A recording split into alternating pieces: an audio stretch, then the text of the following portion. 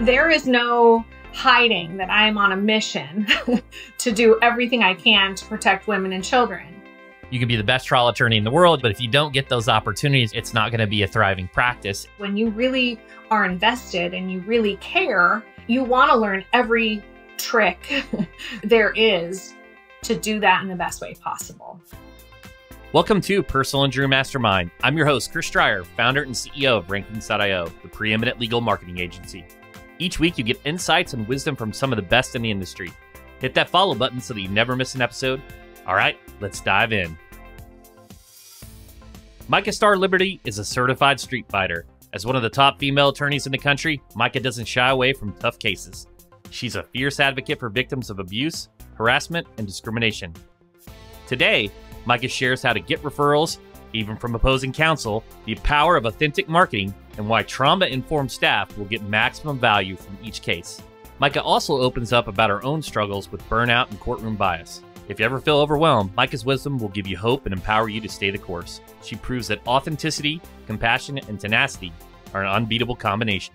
Here's Micha Star Liberty, founder at Liberty Law. I didn't realize that I had always been interested in a legal career until it became clear to me that that was the only way for me to accomplish certain goals. So I worked in politics. That was my career after college. And once I left the White House and went to the Hill, I kept wanting different jobs and different titles. And I would be told time and time again, well, you need to have a law degree to serve in that role. If you want to draft public policy, we're going to need you to have a law degree. So I said, I'll be back in 3 years and came back to California to go to law school. And then this whole plaintiff's career representing women and children in civil rights cases, this has been a almost 24-year tangent. And not what I expected, but it just became clear to me, you got to understand how to write the law and how the law gets interpreted to do the kind of legislative work and to make the kind of public policy change that needed to be made, in my opinion. You've been dubbed one of the most feared lawyers 8 years running.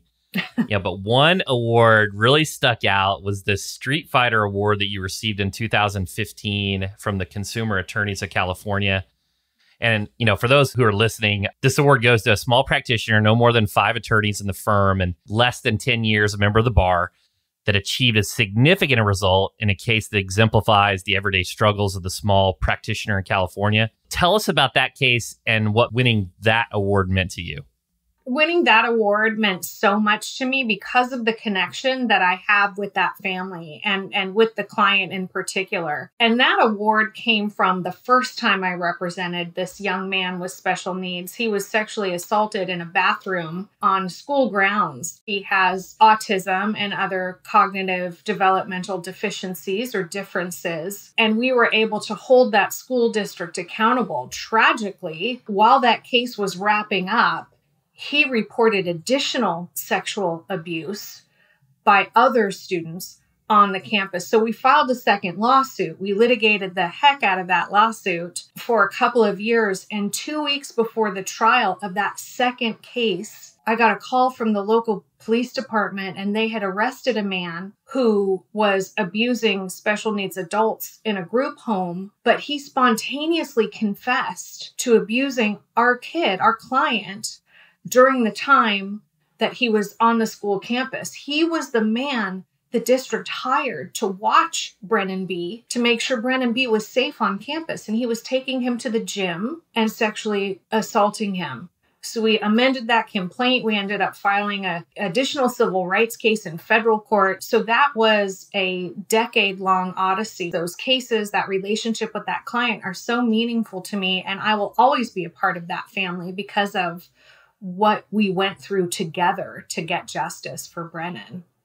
How do you go about in getting a case like that? Is it a referral situation? Is it from the media? How did you land these types of cases and get involved in them? A lot of the time, I get cases from defense lawyers who, frankly, tell me in all candor, I was a complete pain in the you-know-what to litigate against, and that I was fierce and opinionated and, aggressive. But I hear time and time again that if something happened to their child or their wife, they would want someone like me to fight for the victims. And so from a lot of opponents, I get cases referred to me, and I get a lot of cases referred to me from prior clients. I mean, we are all trauma informed. We, go hand in hand with our clients through these processes. We get the best help that we can to help our clients recover. We build community. We help them build peer support. So we do as much as we can to make the litigation process as easy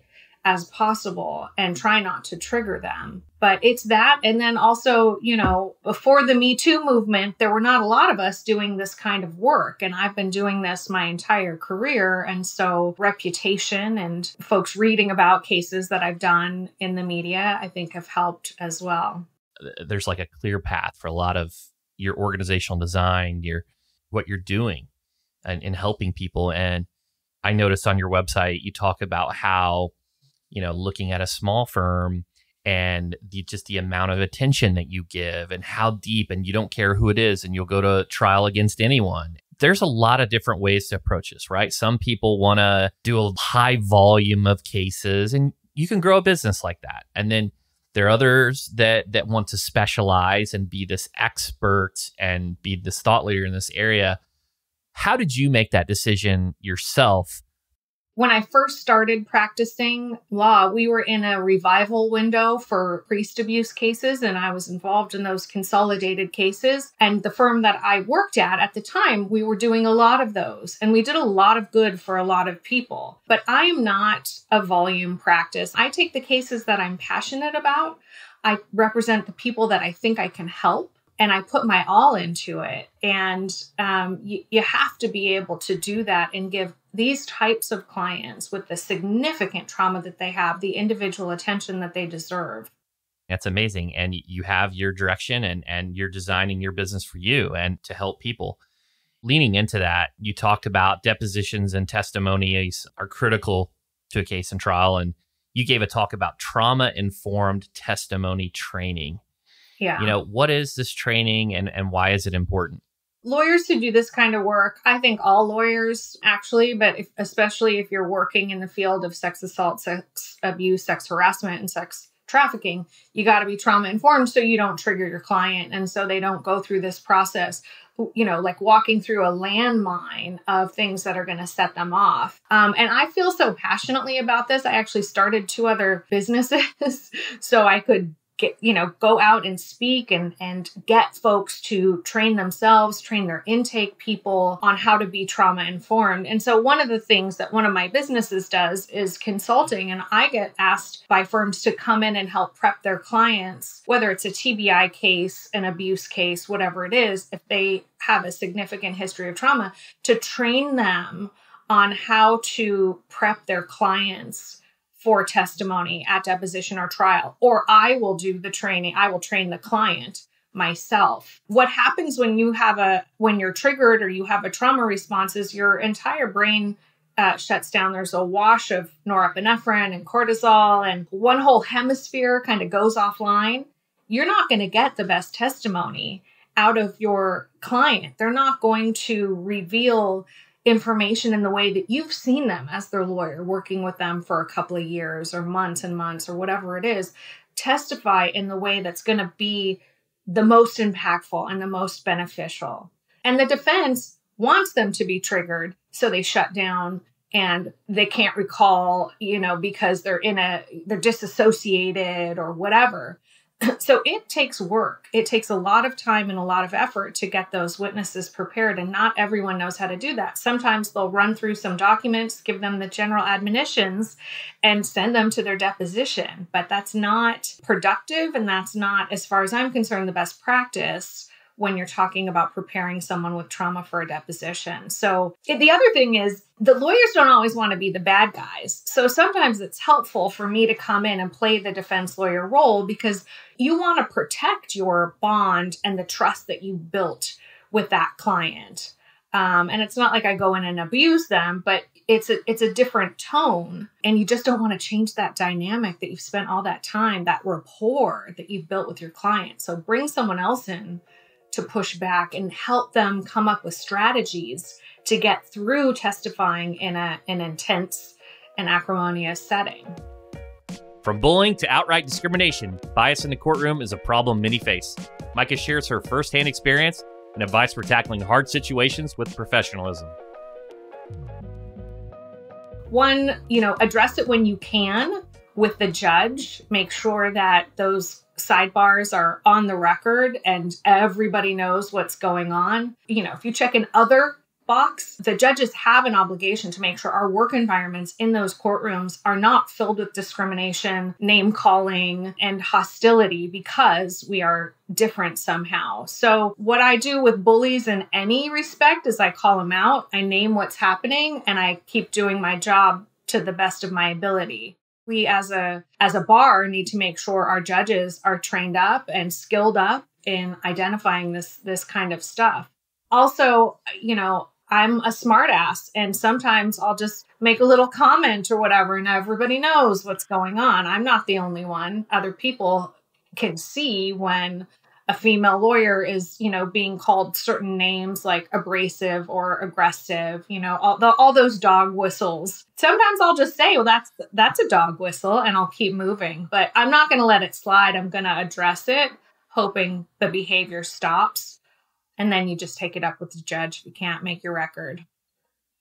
You spoke recently on representing multiple plaintiffs. And so what are some of the key strategies to effectively managing a case with multiple plaintiffs? How do you keep everything organized? When we're thinking about representing multiple plaintiffs, we need to think about why we're doing that. What's the purpose of us doing that? I always say, you can do well by doing good. And I think, a lot of folks now are moving into this area, but they didn't come up in it. They didn't have training. And a lot of times what happens is firms that do mass torts, for example, and I'm not picking on the mass tort bar, but they assume that doing a mass tort for a sexual assault case is similar enough to a bad drug case or a defective product case. And there are similarities, of course, but this is a totally different segment of the population that we're talking about. Their injuries are not seeable in a lot of instances. And until you get to know them and all of their triggers, it really is fraught with problems with the clients and conflicts with the clients, and you can harm the clients. So I think one, stopping and thinking, I can represent a lot of people, I think needs to be followed up with, should we do that in this case? And then you just have to focus on what all of your obligations are. And I think one of the most important obligations, if you're going to do a mass case with multiple clients, is not just know all your ethical rules, but make sure that you have trauma-informed training and and everyone along the line does in your chain of command. These are not plaintiff fact sheet only type cases. And the other piece of this is not just for what the clients deserve and what the clients need. But if you own a firm or you're in management, you owe it to your staff to make sure the staff are trauma-informed so they can protect themselves. They need to figure out boundaries with the clients. Otherwise, what happens is you get burnout. Organization itself can become traumatized and fall apart. There are tons of different symptoms that you can look for: high turnover, conflict. When I go in and consult on this, I always ask the lawyers, how many times in the past week, rather than call a specific client back, have you asked your assistant or your paralegal to call that client back? Because that is burnout. That is burnout. And every lawyer knows what that feels like. You get back from a deposition and you're exhausted, and that one client who's calling every day and crying on the phone, and you understand it all, but it's a lot to take in. We do that when our tank isn't full. And so really training everyone how to make sure they're ready to show up fully for their clients is really important. And unfortunately, what we see time and time again is people buying up leads and, taking on a lot of sexual assault clients when they don't have enough experience and haven't developed the skill set and haven't gotten the training necessary. I want to talk about originating the cases because you can be the best trial attorney in the world. You can be very skilled, but if you don't get those opportunities or enough of them, it's not going to be a thriving practice. And you have a large list of speaking engagements, to say the least. You have a ton. Talk to me about that. Like, how did you get your foot in the door? How did you start? What was your thought process behind this medium for distribution? Tell me about getting involved in speaking gigs. I think I was in my second or maybe third year of practice, and someone canceled at a travel seminar, and I got a call and went down and did it. And I loved it. There is no hiding that I am on a mission to do everything I can to protect women and children. So I realized that the only way for me to get out my message and what was important to me and why I do what I do was to engage in these speaking opportunities. And then, it's kind of the gift that keeps on giving. I really enjoy it. I feel like it's a great way to give back to my legal community, to share with them what I have learned the hard way. I mean, these lessons don't come easy. We all have the bruises and the scrapes the scars to show for each battle we've been through. And if we can help someone either prepare for what they're about to go through or recover from some disappointment or some loss, which we don't talk about enough in the law. And now, honestly, I feel like a proselytizer, because if I get asked to speak on trauma-informed topics, I will go anywhere at any time to do it because it's so important.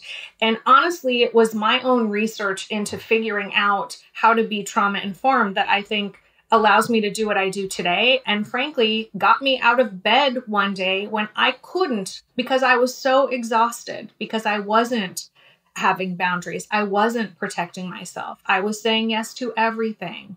So, it was a little bit of this is like self-preservation. And I also know that there are practices that help this community. And I want everyone to have the tools so they can keep doing what they want to do and what they're passionate about. Because when you really are invested and you really care about helping people, you want to learn every trick, quote unquote, there is to do that in the best way possible.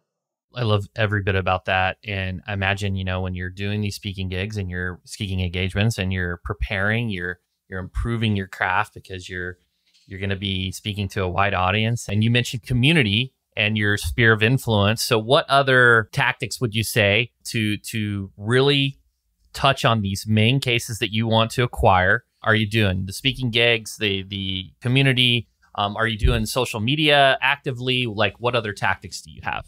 We do social media. I'm pretty proud of the stuff that we do. We try to put out a lot of information for people. When survivors go through the litigation process, I hope that I make it a cathartic process and then go from a sense of victimhood to a sense of empowerment.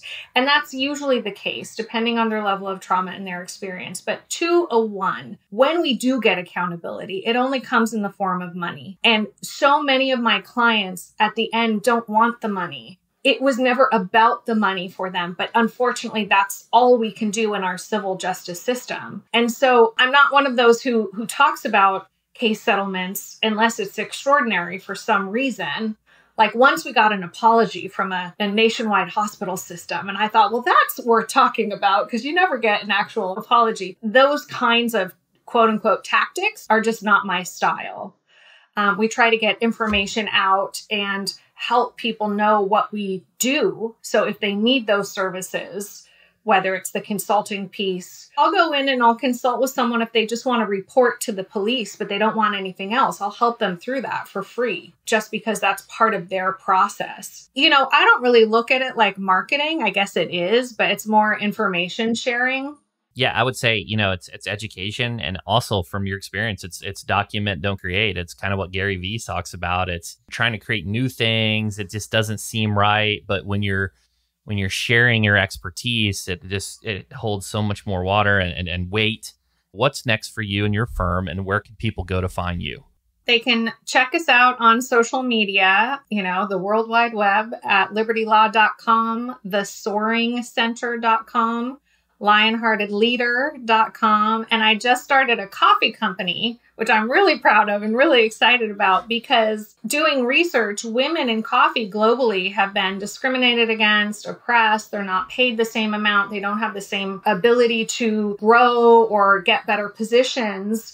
And this is globally. And there are global NGOs that give back specifically to women in coffee. So I started a coffee company that's going to give 15% of any profits back to these NGOs to help women globally who are working in coffee. And that's called radiantstarroasters.com.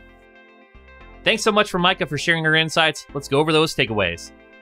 Fight like hell. Referrals can come from unexpected sources, even from the other side of the courtroom.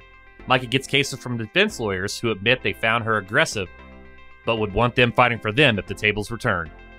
I get cases from defense lawyers who frankly tell me in all candor, I was a complete pain in the you-know-what to litigate against, and that I was fierce and opinionated and, aggressive. But I hear time and time again that if something happened to their child or their wife, they would want someone like me to fight for the victims. Train up. You won't get that most powerful testimony if your client is triggered or shuts down emotionally. After months of building trust, you want them to share details in clear, impactful ways. To help get your clients to be their best, consider trauma-informed testimony training.